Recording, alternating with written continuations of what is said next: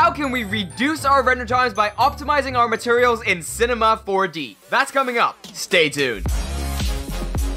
What's up, survivalists? It's Jay from Team WNJ here. If you're new here, I upload new videos just like this on Monday, Wednesdays, and Thursdays. So subscribe now and hit that bell icon to not miss a single upload. If you're returning, welcome back. Great to see you again. Leave a comment so I can remember who you are. We didn't quite reach our goal last time, so let's try to reach 5 likes. Onto the video. Alrighty, so here we are in Cinema 4D. If we look down here, we have our material editor. Let's double click on this first material. Now, I've already created this material and applied it to the shader ball. All we have in the material editor is the color channel. And in the color channel, we have a single 3K texture. If we render this at 1080p with nothing but ambient occlusion, it takes us 4 seconds to render. So that's our benchmark. One channel with one texture at 1080p with just ambient occlusion takes 4 seconds. And this looks alright. If you have something in the distance, you don't have to put too much effort onto it. Simply drag and drop a texture on and you're done. Let's go back to our material editor and look at the second channel. We have our diffusion channel. What this does is add little imperfections to your textures. So for example, here I have some noise on the texture.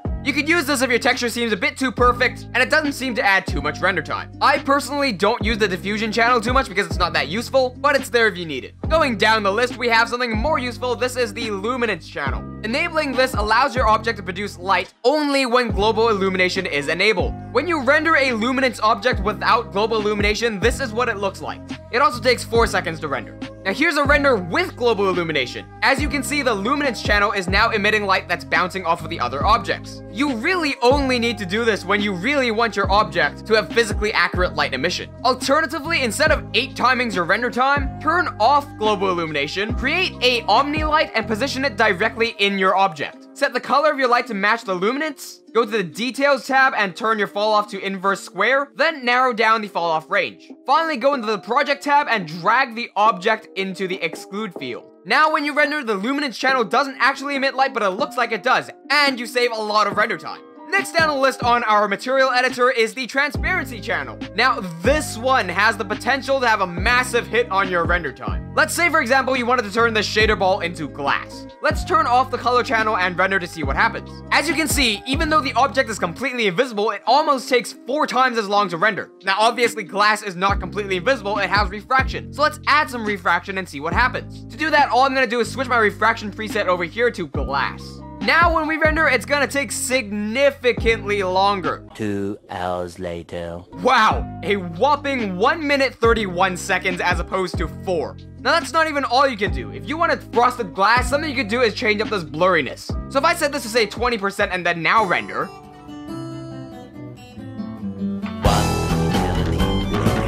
alrighty, was that really worth 6 minutes 16 seconds? We have to find a way to optimize these, and fortunately there are, but they do come at relatively high sacrifices. Let's take a look at our options. For starters, ask yourself if you really need refraction. Now if you're trying to go for photorealism, then the answer is pretty obvious. But if you're making a cartoon like I am with Levislier, maybe you don't really need refraction. So you go ahead and reset your refraction back to 1, but your entire thing is now invisible. Not to worry, all you have to do to make it opaque is lower down the brightness value over here.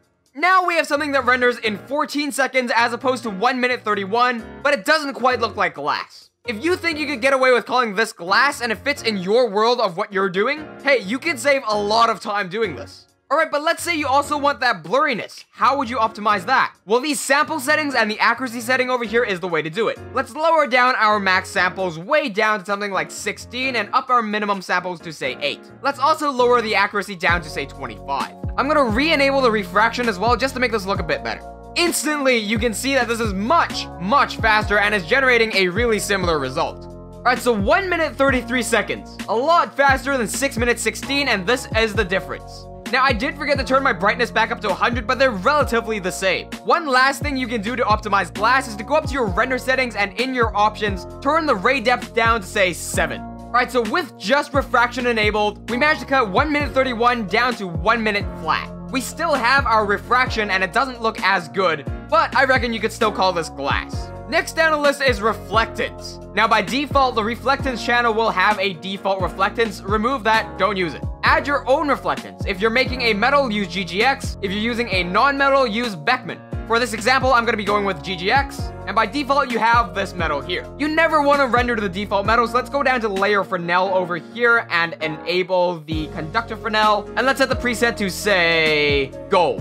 Now, if you're doing a non-metal, you want to set your Fresnel to dielectric, but because this is a metal, we're using a conductor. Now, let's render this on default settings, see what it looks like. There we go, there's our gold material in 8 seconds. Now, I'm having a problem telling where the edges of this thing are, so what I'm gonna do is go into the Diffusion channel and add an Ambient Occlusion texture. This will add a slight shadow around the edges of the object just so I can tell where the edges are. By adding the Ambient Occlusion, it brings us up to 13 seconds. Let's use that as a baseline. I was pretty surprised when I found out the reflection doesn't actually take that long to render. What does take a long time for it to render is when you start blurring the reflection. So if we up the roughness over here, you're gonna notice that the reflection gets blurrier and blurrier. A lot of the times, this is what you'll be doing. So let's blur this up to, say, 20% give or take, and let's render this to see how it looks. Eventually. As you can see, all of a sudden, our render time has been brought up to 45 seconds. That versus 13. How do we optimize this one? Something you can try is dropping the sampling subdivisions in the layer sampling options of the reflectance channel. The lower you go, the worse it looks, but the faster it renders. You're gonna have to weigh the pros and cons for yourself and determine what's right for you. Alternatively, if you have Photoshop installed, open up your background in Photoshop. Now in Photoshop, go to Filter, Blur, Gaussian Blur, and simply blur this until you're satisfied. Once you're done, press OK, save this as a separate file, go back to Cinema, and what we're gonna do is trick the reflection into reflecting just the blurry image. So in our reflectance channel, we can turn our roughness back down to 0 now. Let's duplicate our background material and add the blurry texture on. Let's duplicate our sky and drag the blurry texture as the background. Right-click the original sky, go to Cinema 4D tags, and go into the compositing tag, and let's uncheck Scene by Reflection. Now, we don't want our blurry background to show up in the final render, so let's right-click on the new sky, go to Cinema 4D tags and compositing tag once again, and let's uncheck Scene by Camera. Now, when we render, we get the blurry background. This doesn't look perfect, but it's a lot faster. Next up down the list is Environment. I honestly have no idea what this does, so I'm just gonna skip over it. Fog, this one is pretty cool, but I've only really needed to use it for water. So what this one does is add a little bit of clouds inside your object. If you ever want to make aerogel or something, there you go. Now, there's not really much you can do to optimize this, and I don't think you'd be using it much anyway, but if you know any way of optimizing it, feel free to let me know. Next up, and here's where it gets exciting, is the bump channel. By enabling it, instantly you see that things start getting 3D. Now, for the bump channel to work, you're gonna have to supply it with a texture. The texture is black and white, and what the bump channel will do is take a look at the white parts and raise them, take a look at the black parts and push them down. This gives the illusion of 3D, but it's not actually 3D. Let's take a look at how this renders using color and the bump channel. It actually only takes 4 seconds, which is exactly the same as our first render, but you can see a little bit of depth has been added. That's not the only way to add depth, because the normal channel is next. The normal channel is another way to fake 3D. But for the channel to work, you will need a normal map, which is a blue, green, and red texture, and somehow through magic determine that it's 3D. With just the normal and color channel enabled, it takes 4 seconds to render, but adds a lot more depth. Take a look at that. Now, the bright people here are already saying enable both the bump and the normal channel. That's of course what we're gonna do, and let's render both of these together. We get lots of depth for 4 seconds of render. That is spectacular. Not many ways of optimizing this, so let's move on to the next channel, and this is the alpha channel. The alpha channel basically works the same as the transparency channel, but uses an alpha map. An alpha map is a black and white image texture, and what the alpha channel does is take a look at the black parts and makes them 100% transparent, takes a look at the white parts and makes them 100% visible. Now, if I put on ambient occlusion, say, all the edges are going to be transparent, but everything else is going to be visible. Now, the problem with the alpha channel is that all of a sudden, things take forever to load. Now, if you're doing any sort of Minecraft animation, you're probably guilty of this. Mineways, which is the program you export your Minecraft worlds in, automatically gives you an alpha map that you can use to alpha out, say, glass, flowers, grass, etc. What a lot of people do is use the alpha map on everything, even blocks that aren't transparent. And that ends up just increasing your render times for no reason. Like, look, this is ridiculous. 4 minutes of render, and how much of this is transparent? Like 10%. Never use the alpha map when you don't need it. Waste of time. Next up is the glow channel, and this will just make your object glow. It honestly shouldn't take that much render time away.